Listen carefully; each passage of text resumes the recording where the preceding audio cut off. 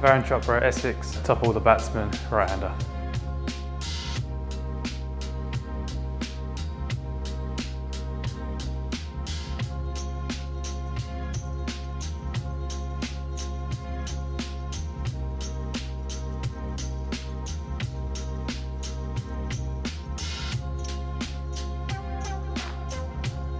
I think this is where it all began for me.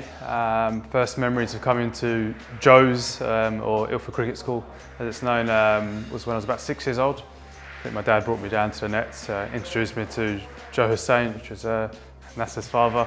And from age of 6, I guess he was like a bit of a third grandfather to me in some ways.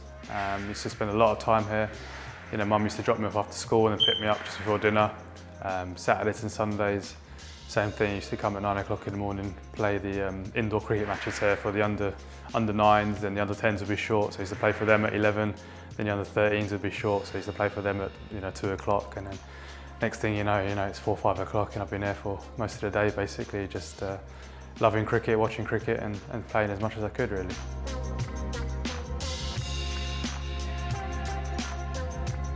Ilford's been steeped in history, I guess. I think you can look at the names on this wall, obviously Graham Gooch and Nasser Hussain, two former England captains. Obviously Rav's played for England, Frank Griffiths, David East, then you've got your likes of myself, Jamie Porter, Wheats, Fozzie. So many players I reckon would have grown up learning their trade inside this sort of old shed, old building. So it has always been a real hub, I guess for the East End of London or London side of Essex community.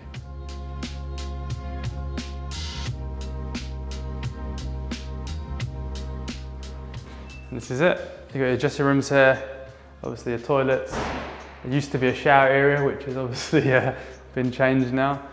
But as I said, it's a fairly basic area, but it did what we needed growing up as kids.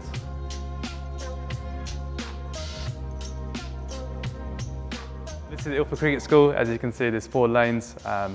Just been renovated for the first time that I can remember. So it's got a new flooring and new nets up. I remember as kids, there's always used to be holes in the nets, and when it rained, you used to get a leak coming through. So it was a proper old school kind of cricket facility. But we loved it, and it didn't stop us from developing our careers and improving as young cricketers. So we used to all love coming here, and as I said, we still do.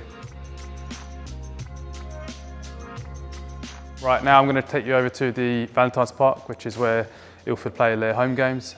So follow me.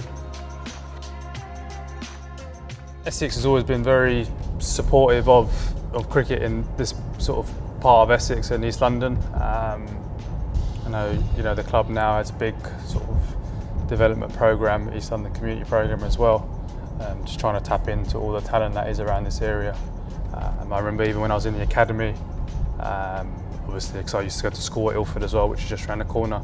So for me to get to Chelmsford sessions was a bit of an effort, and just time-wise it wasn't possible with school commitments and to try and get to the academy. So even things like the coaches used to come down and we used to do our one-to-ones at the Ilford Cricket School a couple of days a week, which was always really helpful, and just shows the commitment that Essex, I guess, put into us as young players from a very early age, and tries to give us every opportunity to make it far in the game.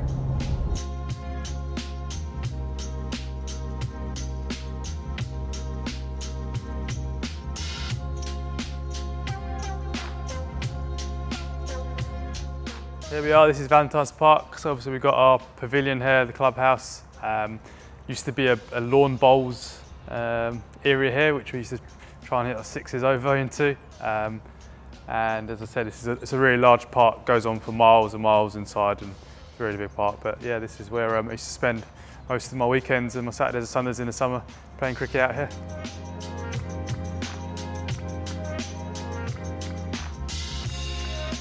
This is the new Eagles T20 kit. As you can see, it's based on the Eagles kit, which started 20 years ago. Also, I remember the likes of Ronnie and Nasser looking like mascots, trying to play cricket in this kit.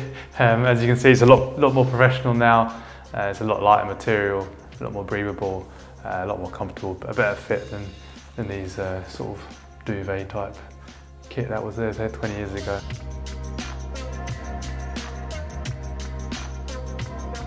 Very much looking forward to the season. I think last year was a little bit disappointing in terms of our T20 campaign, but obviously we were always really well supported at Chelmsford. We love playing our Friday nights and our Sunday afternoons there at Chelmsford, so it's going to be a big tournament this year and we're looking to go as far as we can.